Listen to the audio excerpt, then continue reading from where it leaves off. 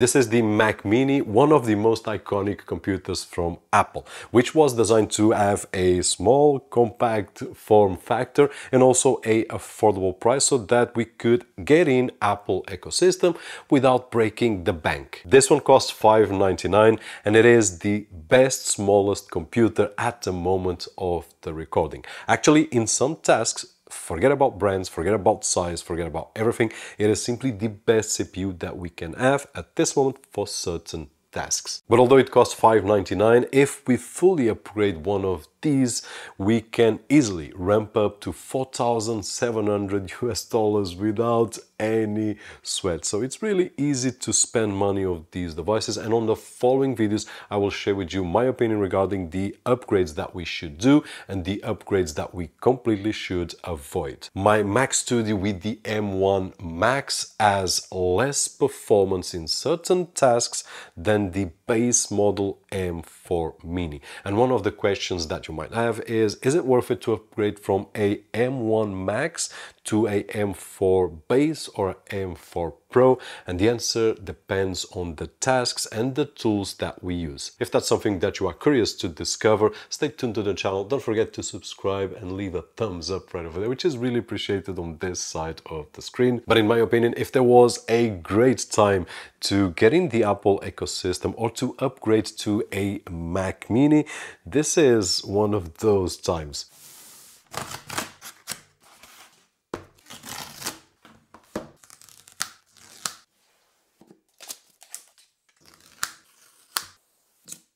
There have been Macs that were great for the time that they were designed, and this is definitely one of them.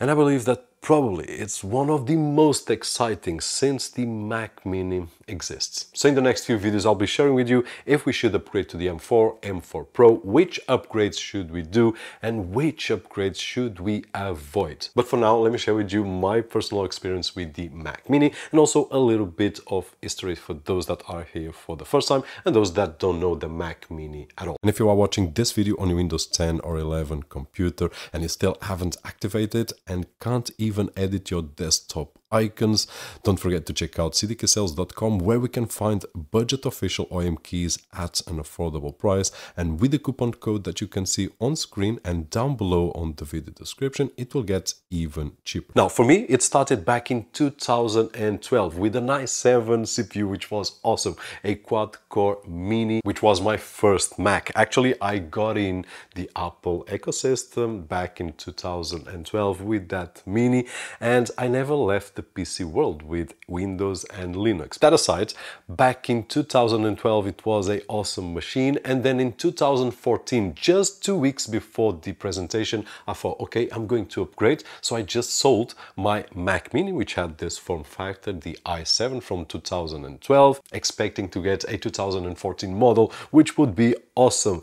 But it was a complete failure. It was a flop. They released the 2014 version with dual core CPUs only, which was a downgrade, especially for those that use tools with multitasking. So it was a bit of a headache, and I did spend a few months looking for a 2012 second-hand unit, which I did purchase, and it stayed with me until 2018. And over this period it was really bad for Mac Mini users. Actually, for someone that wanted macOS in a form factor without a display, without a keyboard, then it was really bad, because if we wanted more power, if we wanted more GPU power, we had to go to the iMac or to the MacBook Pro, and on most case scenarios that wasn't worth it. So there was a lot of people that left Mac OS. Some of them used Macintosh for years. I did test out as well. I did share a lot of videos in the past about Macintosh, but I did realize that in terms of stability, it was not great for a work environment. As a hobby, it's great, it's awesome, but not to work.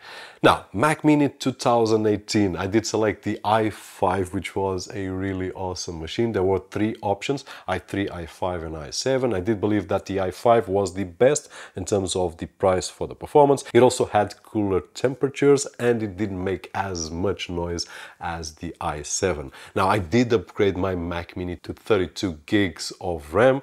I did share all that experience with you. I did use external storage as my main drives. I still do, and I will be sharing with you soon enough how I use these days still external storage on any of my machines, so that when I do sell one of these, I will not lose the value for the storage that I've invested. I will just lose the money for the computer itself. Now that 2018 computer lasted me until the Mac Studio with the M1 Max came out back in 2022, which was awesome, a great machine. But let me tell you that if the Mac Mini was released before the Mac Studio, I would have selected the Mac Mini with the M1 Pro, which would be enough for the tasks that I do on the macOS system. Let's not forget that I'm also a Windows user, so I do have PCs with really nice CPUs and also really nice GPUs. So for macOS, the M1 Pro would be enough, and that would have saved me here where I live